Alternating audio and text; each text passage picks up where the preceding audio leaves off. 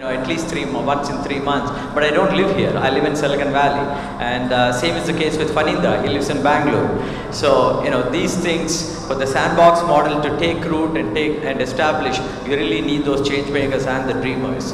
And we couldn't have been more thankful than to have the kind of quality of people right here who got things started. So just a little bit about my background and how I got started with this. I'm a tech entrepreneur, went to BITS Pilani, and then went to the US back in '81.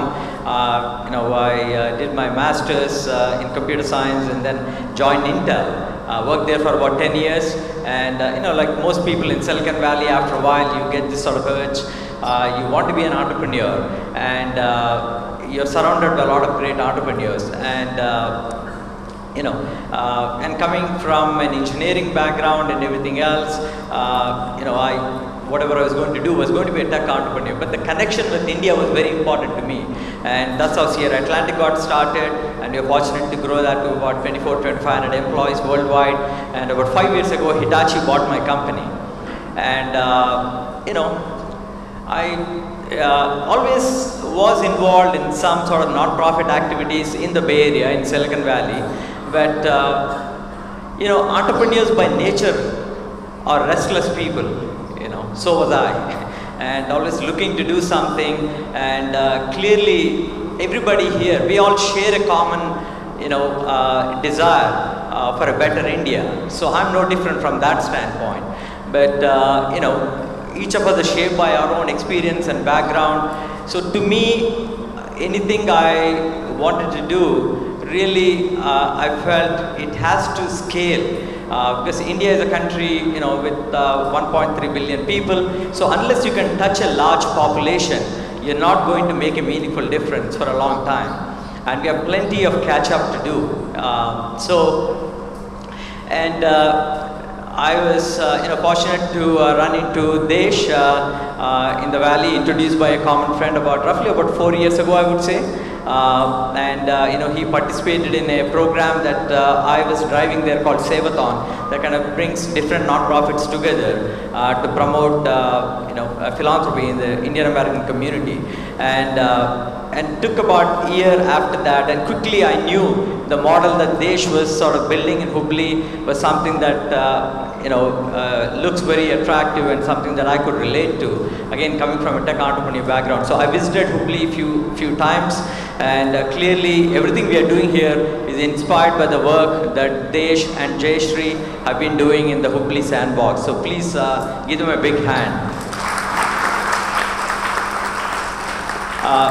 So very quickly, there are two main aspects of the sandbox model that truly sort of resonated with me.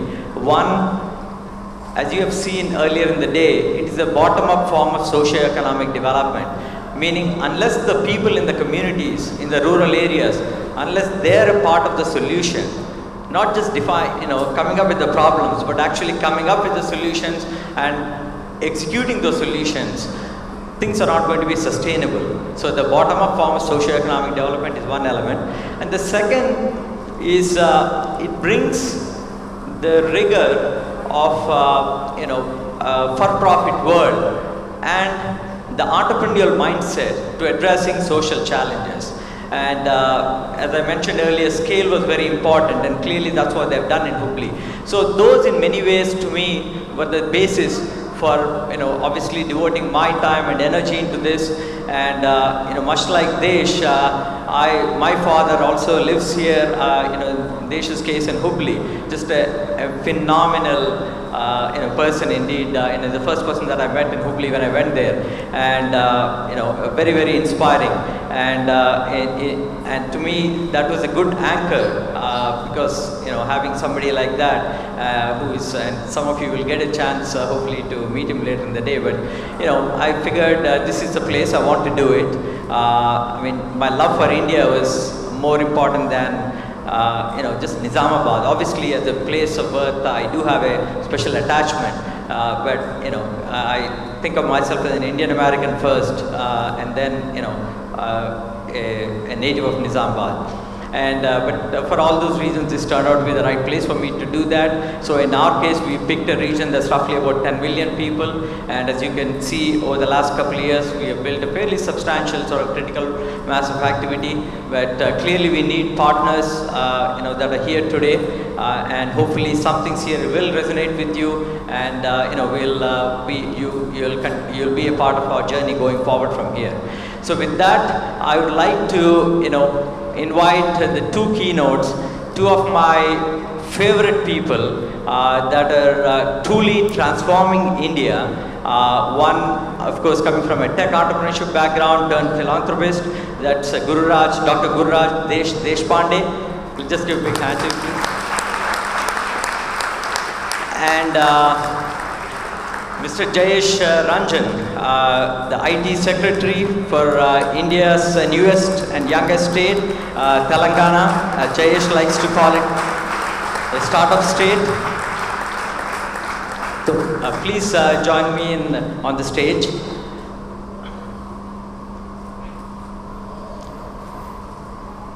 So what we'll try and keep this interactive. So feel free to chime in with any questions, comments, but I'll just lead it off with a couple of questions maybe, and just a few words about each of them. I think there should be the bios in the booklet that you have, so I'm not going to necessarily read that. But Desh is one of the most admired and respected Indian Americans that I know of.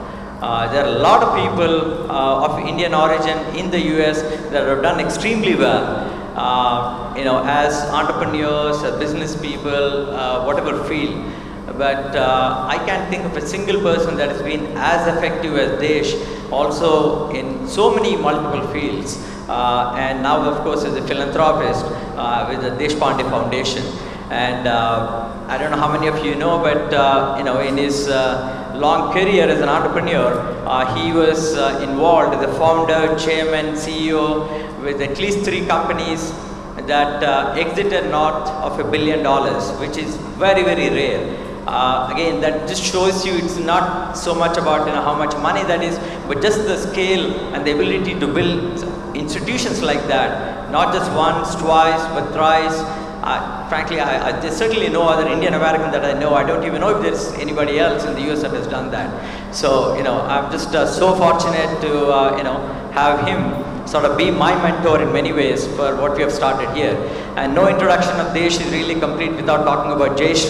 Let's just give her a big hand. She's also in the audience. So she's really the spirit, and the pragmatist sometimes, from what I gather, behind the Deshpande Foundation. And so we're glad to have you also here, Jayesh. And Jayesh, we met, I think, first time about 4 or 5 years ago when Jayesh came as part of the IT delegation at that time from the combined state of Andhra Pradesh to Silicon Valley. And more recently, just about 9 months ago, he came to Silicon Valley representing our newest state, Telangana, with the IT Minister, Mr. KTR. And I tell you, he really made a huge impression on the people in Silicon Valley. And I've really spent time with a lot of state delegations, and it's not easy to impress those people. And just to give you specific data points, today, Microsoft, Facebook, Google, Amazon, and Uber, all 5 of them, either already have their largest development centers outside United States, already have it, or will soon have it in Hyderabad, in the state of Telangana. So, and that's, a lot of the credit goes to Desh and, of course, the IT Minister. So, I think that kind of says a lot about, Jayesh. He's really a thinks, acts, and partners very much like the CEO of a company that wants to build a global business. So with that, let me lead off with the question to Desh. So Desh, I know you started as an entrepreneur, and then you have been running this sandbox in Hubli for about 8 or 9 years now. So what made you start with that model, and also how do you see that as you? The beauty of entrepreneurship is that it just opens up a lot of capabilities within you that you didn't have. So you start with a mission, something that you want to do. You have no clue how to do it. But a year later, 2 years later, 3 years later, you look back and you say, I didn't know I could do all these things. And also, the people that are with you on the journey, they feel the same way. And so, for me, that's the biggest gift anybody can have. Ability to take on a mission and do something and suddenly feel your own capabilities expand. And so, when we were thinking about something, of giving back with the foundation, we thought the biggest gift we could give to other people is that feeling of people being a lot more capable, ordinary people doing extraordinary things. And also we thought that would be a good approach to solve problems.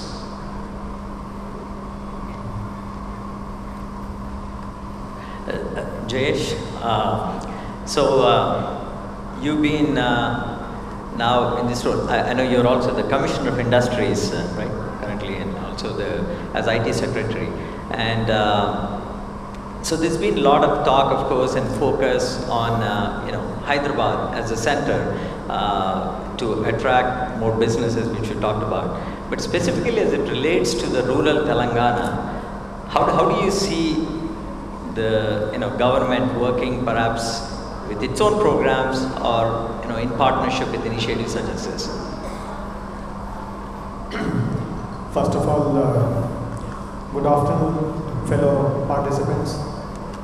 It is really amazing to be here and see how successful, how potentially transformative this kind of development model is, the sandbox model. So very happy to be here and listen to all the right practitioners who have rich experience of taking this model of development to the grassroots. Now, to answer your specific question, Raju, while the focus has been on Hyderabad, in my opinion, to start with, that kind of focus has also been necessary, because Hyderabad is the jewel of the crown of the new state of Telangana. And as you know, the new state has come into being after years of struggle, and amidst lots of people who predicted that this will be a failed state, it will collapse right from day one, etc.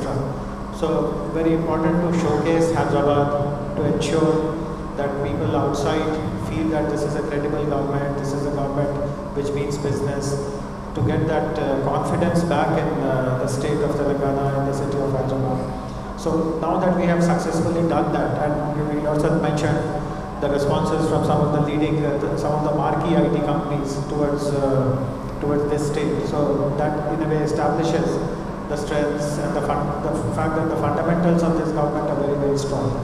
Now the focus has to move beyond Hyderabad, and it has already moved. In fact, for the last let us say 6 to 8 months, the state government has introduced a number of innovative programs. But eventually, the model which will emerge will be something like this. What you are trying out in Islamabad, what Desh has tried out in Hooghly, in which government will really look to people who will mobilize the community, who will bring the community together, identify ideas, identify opportunities, and then whatever is the facilitating or supportive or catalytic role that the government needs to play, that the government will play. So, in fact, one very good example, since both of you have seen that institution, which we really take a lot of pride in, that is the T-Hub. T-Hub is precisely the example of how the government intends to work in the rural area also. While T-Hub is in Hyderabad, it is a technology incubator, but the arrangement will be the same. It will be a partnership model. Government will play a facilitating role. Whatever funding, whatever infrastructure support is required, that will be done. But the basic task of bringing the community together, helping the professionals within that community lead the show, that will be done. So in this case itself, the sandbox itself, what really makes me feel so happy is people like you, Phanendra, who who were privileged to get education, who were privileged to move on in life, do well, have chosen to use that experience, that understanding to show the way to so many hundreds and thousands of people here.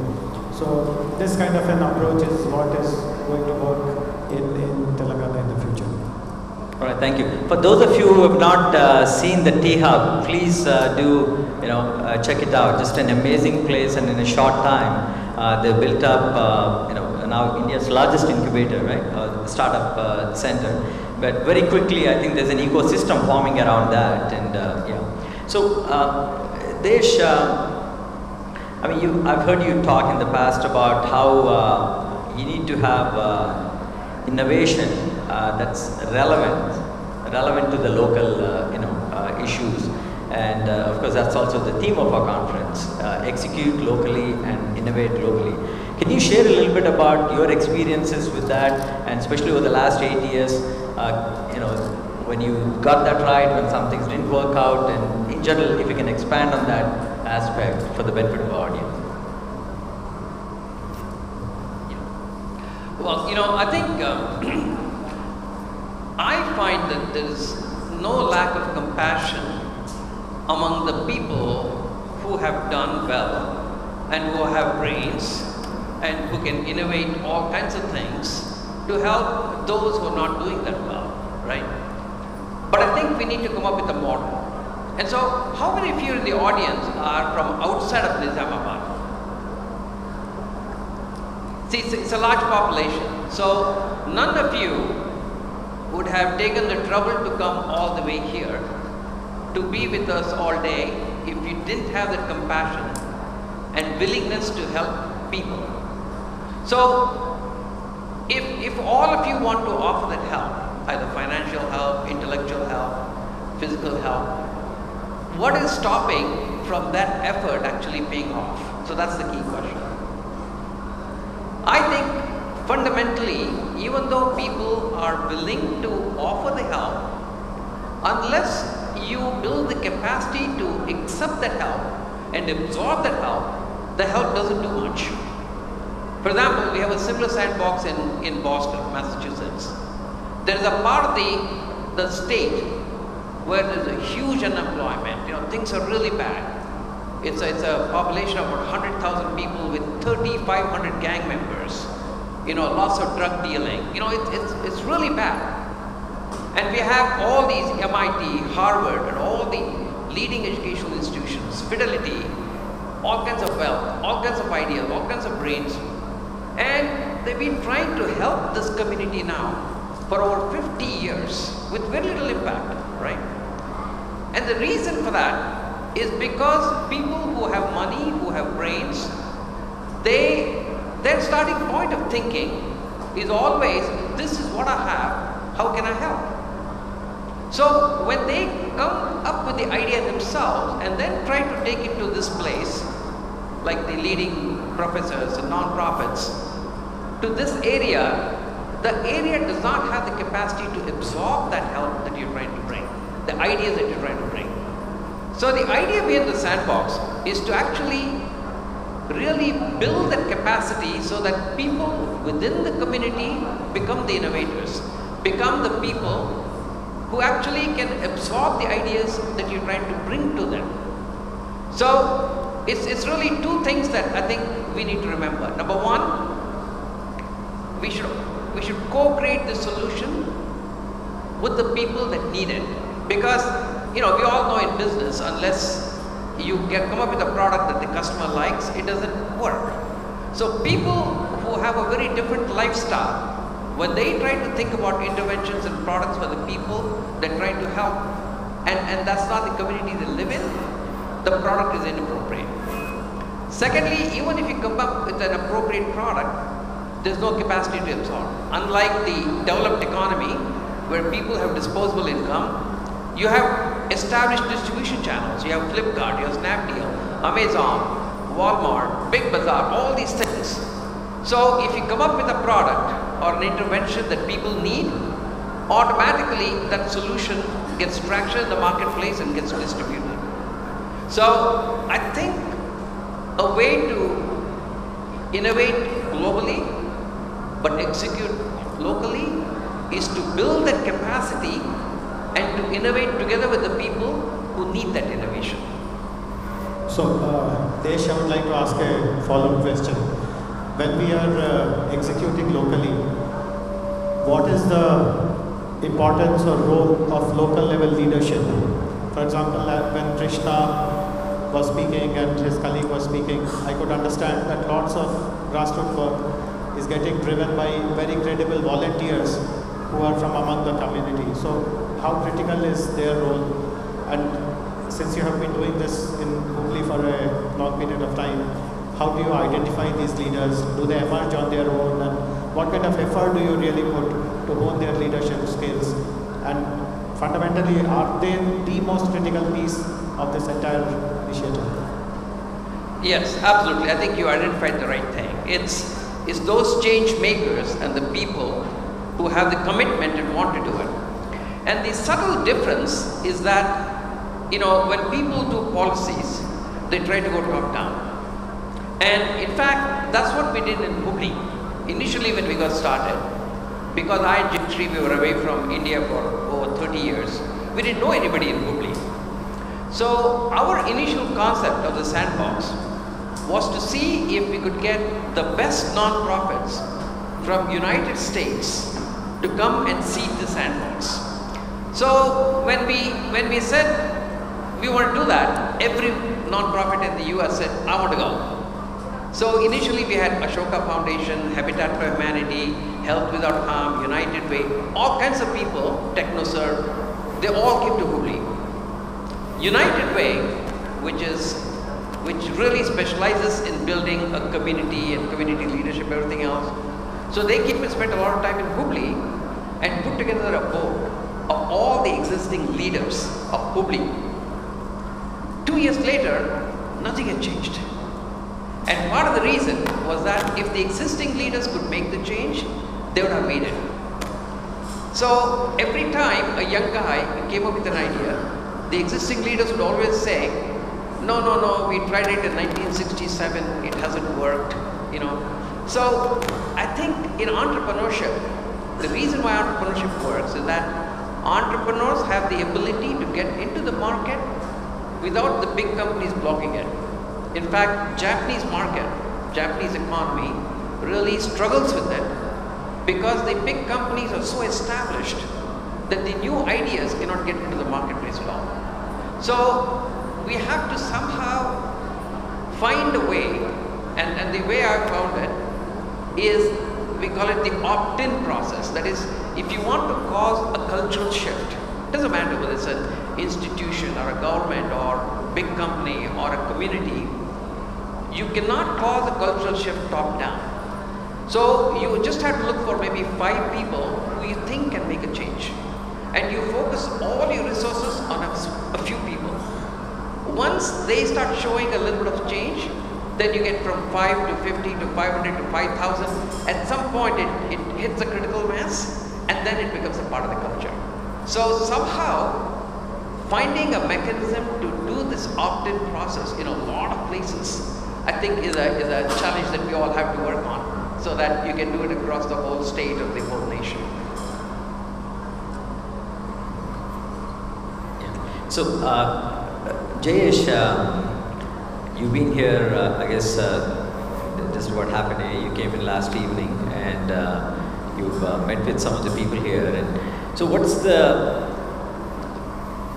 when you guys think about rural entrepreneurs and all of that,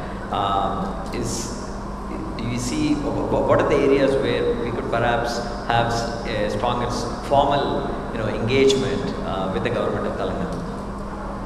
Yeah, in fact, good that you asked this because since yesterday evening, that is, I'm thinking about it. See, in the rural areas, obviously after the new state has come into being, there are expectations and very high expectations that the government will provide jobs for everyone. And in fact, on our minister's Facebook page, we get lots of comments from young people from different parts of the state who are asking him, well, you're doing great for IT and all, but where are the jobs in the rural areas? And that has also set us thinking that obviously some number of jobs will be created, but obviously it will not be enough to satisfy everyone's requirements. And obviously those who have that inclination and talent to become an entrepreneur, we need now to start looking at them. Now, when we were setting up T-Hub, we also did developed some very deep understanding on how this entire entrepreneurial ecosystem works. And if you have to really recreate it, how meticulously you have to really plan for it. And fundamentally that model is the same. What has worked well in Hyderabad for T-Hub, I'm sure can be replicated in rural areas at regional level. So for example, Nizamabad can be a regional incubator, and there could be one somewhere else, one in Mahbubnagar maybe. Now the key lessons from T-Hub is that 5 things need to come together. Of course, you need to provide them very good infrastructure where their ideas, their creativity is really channeled, is really fostered. You also need to bring to them very top-class mentors who and run a very structured mentoring program so that they learn from experiences, they understand the value of other people's journeys and paths.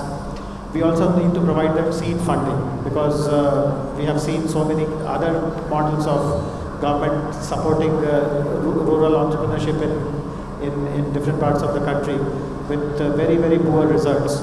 That enough funding, timely funding, and the kind of linkages, the kind of backstopping that was required, that was not really made. We also need to bring research into lots of science has happened. See, for example, yesterday in the evening, some people were talking about the agriculture interventions which are happening.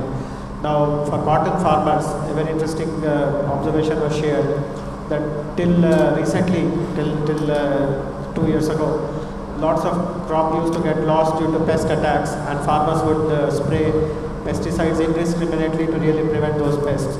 But a simple intervention of planting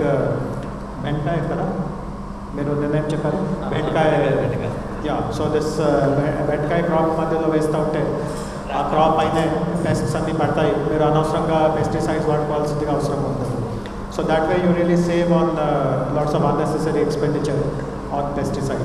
So lots of science and knowledge which is there in our academic institutions that needs to come. And finally, you need to really create the first base of customers. So for, let us say, incubators in the T-Hub, government has taken that responsibility that if your product is of, or your service is of value and relevance to us, we ourselves will become the biggest consumer for you, biggest customer for you. So I'm very sure that this model of promoting rural entrepreneurship can work well in different parts of the state. And I'll be very happy to formalize this partnership with Kakatiya Sandbox to start a rural entrepreneurship incubator here in Nizamabad with you. All right, let's just give a big hand for that. And that's a great message for all the young people here. If you do, formalize that kind of partnership with the government of Telangana, when we do, not if you do. I mean, just imagine the opportunities for each of you. Because at the end of the day, you are the people that are going to, make it work. So thank you, Jayesh Garu. Fantastic. I was thinking about it as you talked about mentors. Please do check out a program called Navodayami. All the programs are important, but that's a relatively new initiative we started here. I've had great success in Hubli with it. How they, work with the local businesses and, help them scale. And a lot of it is built around, connecting and developing mentors. So with that, why don't I open it up for Q&A from the audience? So please, somebody to pass around the mics. Wow, a lot of hands. Okay. Just if you can identify yourself quickly and tell us who the question is for. Annie has been prompting me, so how much time do you have, Annie? Oh, all right, thanks. Please go ahead. Good morning, Good morning, everyone. My question is to IT Secretary. Actually, I'm a student from engineering department. I'm doing my software engineering. So what are the innovative steps taken to develop IT industries in rural parts of Telangana? Like we are seeing a lot of innovations and incubators ideas are being developed in Hyderabad. So we like the entrepreneurs in local rural people doesn't get support. So do you really think things will work it out and industries will come to Nizamabad district? See, two things are being tried out for the rural areas. One is we have a program which is called, we have an institution rather, which is called TASK, the Telangana Academy for Skills and Knowledge. And TASK partners with 170 engineering colleges and 140 other professional colleges throughout the state.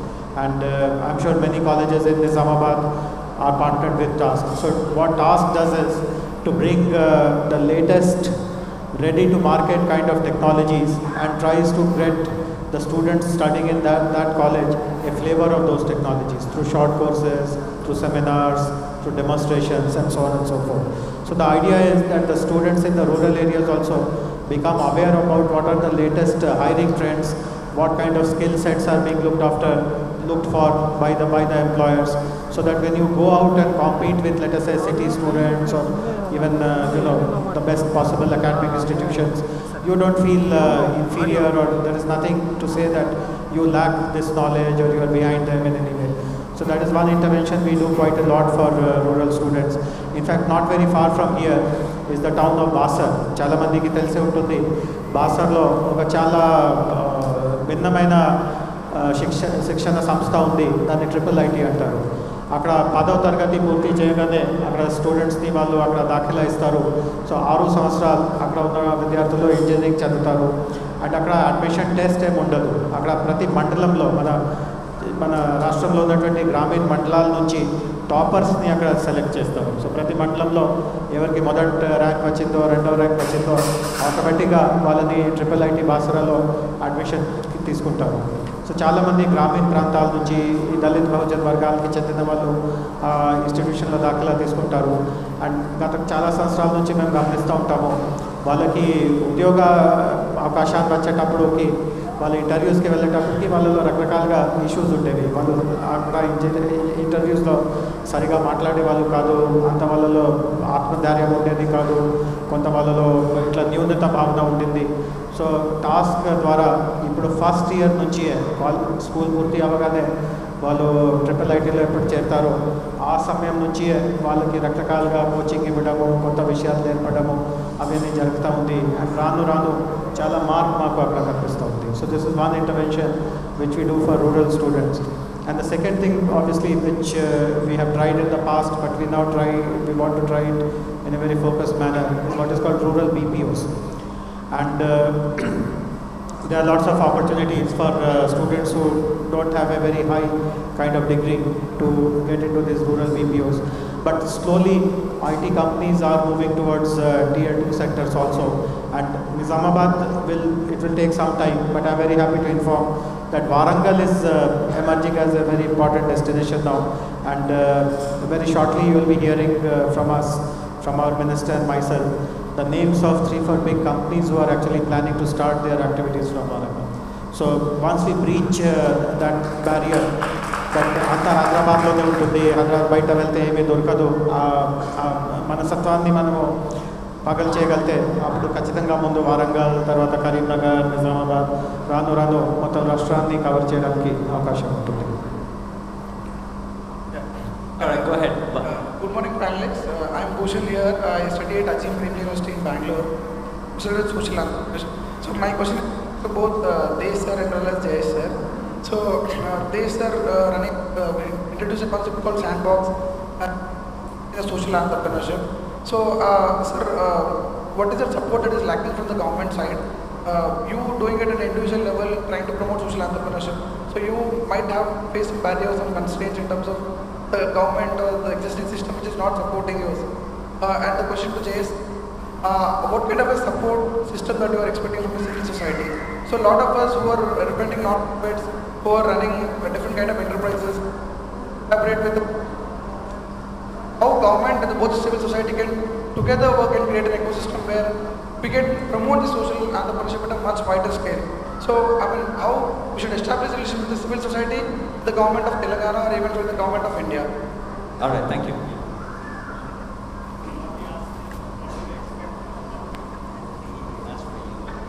You're an entrepreneur, right? So you should expect nothing from the government. I think we both have to think differently. If you're an entrepreneur, you have a conviction, you have a passion to do something, and you're going to do it independent of any hurdles, right? You're going to be a bulldozer. Because if they remove one hurdle, I can guarantee you that you'll have another 10 hurdles. So as an entrepreneur, you have to have a very different mindset. Now, Jayesh and Sandbox and so on, as ecosystem builders, we can think about it a little differently. We can say, okay, how do we reduce the friction so that you can be more successful? But entrepreneurs should never, never, never wait for anything else.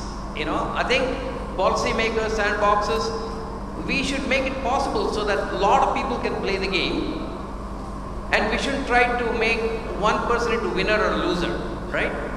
And sandbox, the main purpose of the sandbox is to create a living laboratory so that you can debug all these things. So let's say if you don't know how to work in the government, well, think of a small program where you can maybe team up with the government.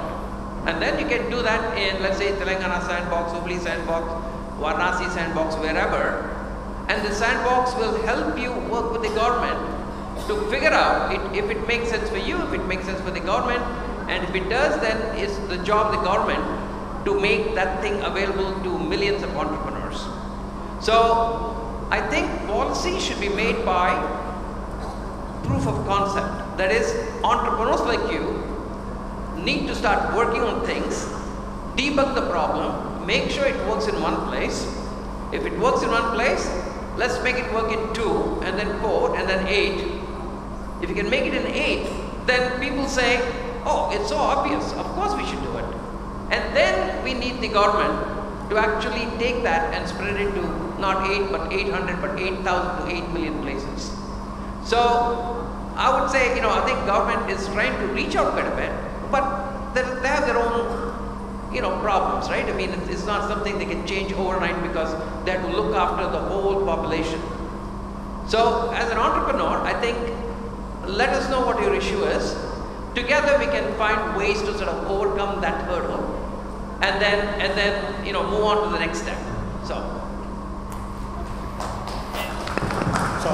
I'll quickly add to what Desh mentioned. I fully agree with you that it has to be a partnership model. Government has some role to play, and obviously the civil society has to play certain other roles. In fact, ఇట్లాంటి సందర్భంలో చాలా మంది అడుగుతారు that ఇక్కడ వాళ్ళు ఇట్లాంటి పని చేయగలుగుతూ ఉంటే ప్రభుత్వం ఎందుకు చేయలేకపోతూ ఉంది. సో దానికి ఒక చాలా సింపుల్ ఆన్సర్ ఉంది. ఆ సింపుల్ ఆన్సర్ ఏముంది అంటే ఈరోజు జనాల మధ్యలో ప్రభుత్వం పైన అంత నమ్మకం లేదు. This a loss of credibility. So farmers దగ్గరికి ఆ వ్యవసాయ యంత్రాంగం వెళ్ళి మీరు పెస్టిసైడ్స్ చల్లించవద్దు, మీరు బెండకాయ నాటండి అక్కడ వెళ్ళి చెప్తా ఉంటే వాళ్ళు నవ్వుతారు. ఇతను ఎందుకో చెప్తున్నారు, ఆ బెండకాయ అమ్మే వాళ్ళకి ఇతను ఏమైనా కుమ్మక్క ఇయ్యారా, ఆయనకి ఏమైనా స్వార్థం ఉందా, అట్లాంటి 10 ప్రశ్నలు ఉంటాయి. సో అసలు క్రెడిబిలిటీ లేదు. సో ఆ పని వాళ్ళని మొబిలైజ్ చేయడము, వాళ్ళని నమ్మించి బెండకాయ నాటడమే మీకు బెస్ట్ ఉంటుంది అట్లా మేము ఎప్పుడూ చేయలేము. బట్ మీరు వాలంటీర్స్ ద్వారా, అది కూడా స్థానికంగా ఉన్నటువంటి వాలంటీర్స్ ద్వారా వాళ్ళని బాగా ప్రోత్సహించి, వాళ్ళకి బాగా శిక్షణ ఇచ్చి, ఇన్స్పిరేషన్ ఇచ్చి, అక్కడే ఉండి వాళ్ళతో ప్రతిరోజు సంప్రదించుకుంటూ వాళ్ళకి ఇట్లాంటి విషయం చెప్తూ ఉంటే వాళ్ళు ఖచ్చితంగా మరుసటి రోజు నుంచి ఇట్లాంటివి అన్నీ వాళ్ళు ఆచరణలోకి తీసుకురాగలుగుతున్నారు. So this kind of community mobilisation, the government is just not capable of doing that. That has to be done by the civil society. But once that receiving mechanism is created, government can do lots of delivery. I mean, if you want bendkai seeds, government can give you bags of seeds. If you want something else, that also can be delivered. So delivery is good from the government, but government will never succeed in creating a strong receiving mechanism. And unless you have that, you may keep delivering hundreds of things, it will all be going like down a bottomless well kind of thing. So రెండు సంయుక్తంగా పని చేయగలితేనే అప్పుడు నిజమైన అభివృద్ధి జరుగుతుంది. And అదే నమూనా, అదే ఉదాహరణ మనం ఇక్కడ నిజామాబాద్లో చూడగలుగుతున్నాం. Thank you, Jayesh. And yeah, I'm being told we are running out of time, so no more questions. But I just wanted to request Desh for any closing comments for about 30 seconds, and I just wanted to do the same. Right. You know, I think it's such a music to ear, hearing from Jayesh about reaching out. You know, I think he has internalized exactly what the government is capable of doing and what they're not capable of doing. So if you look at the private sector, the big companies realize it too. The big companies cannot be innovative. So the way the ecosystem is created in the private sector is that thousands of entrepreneurs try something or the other. A few succeed that get angel funding. A few among the angel funded startups get the venture capital firm. A few among them will go public. The big companies which are looking for innovation always have the mergers and acquisitions group, and they're looking at these experiments and they do M&A. They buy these companies, buy the organizations that actually are doing good work and inject innovation to the big company. If you look at the government is bigger than any big company you can think of. And therefore, I think what Jayesh is doing here is he's the M&A group for government. So it's up to the entrepreneurs to actually take the initiative, build the program, show that actually really, really works. And if you can show that it works in 1, 2, 3, 4 places, he can be sort of the M&A acquisition person who can then throw the lots of resources behind it to make it happen. And there's examples. I mean, for example, Akshay Patra, which a lot of you know, more than half the funding for the Akshay Patra, where we do 1.5 million meals every day, comes from the government.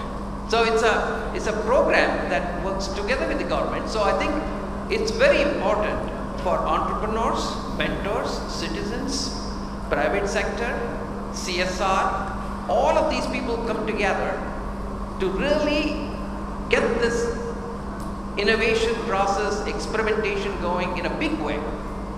And one of the things in a non-profit is that the experimentation is a new phenomenon. Because if you're a non-profit and if you go to some funding agency and say, this may or may not work, they'll never fund you. So the non-profits always are used to pitching where they say, I do this and it's fantastic, it'll save the world, right? Because if they don't think it'll work, nobody's going to fund them.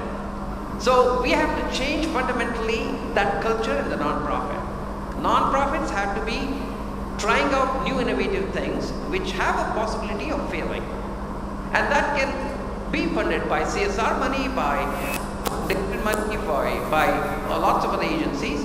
But when we see something really work, we need Jayesh to come in and sort of help us spread that to a lot of places.